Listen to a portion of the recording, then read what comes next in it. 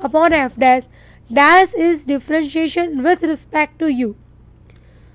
So because of less time, we are not seeing the proof of this theorem, but how to apply in the example, that is very important.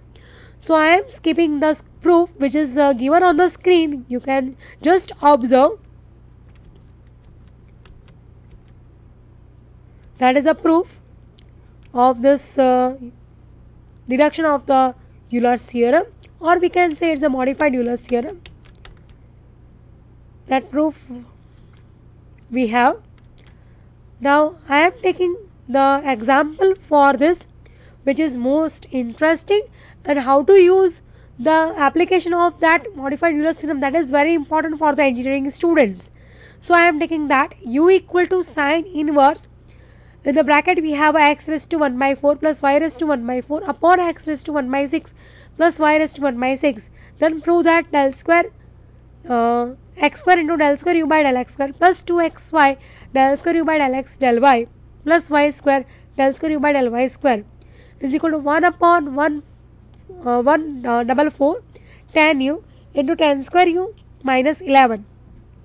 The solution is, suppose the u is equal to the sine inverse of the given function here. Suppose f is equal to sine u and that the function is homogeneous. We can check that f is equal to, taking the y raised to 1 by 4 is common and upon y raised to 1 by 6 is common. Then we can observe the 1 by 4 minus 1 by 6. The degree is n equal to 1 by 12. So by the Euler's modified theorem, we have this answer, that n f upon f dash.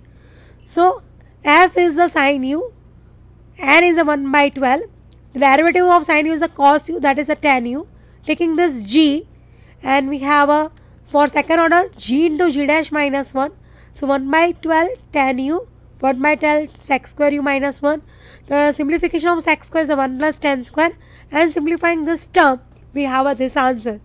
So this is the application of our Euler's theorem and modified Euler's theorem for the homogeneous function. So I hope that you understand what is the chain rule and what is the Euler's theorem for the homogeneous function. So I am very thankful to all of you for listening me, and I am thankful to my family, my parents, and thankful to my college and colleagues and my principal for, and GTU also, for giving me this wonderful chance. Thank you.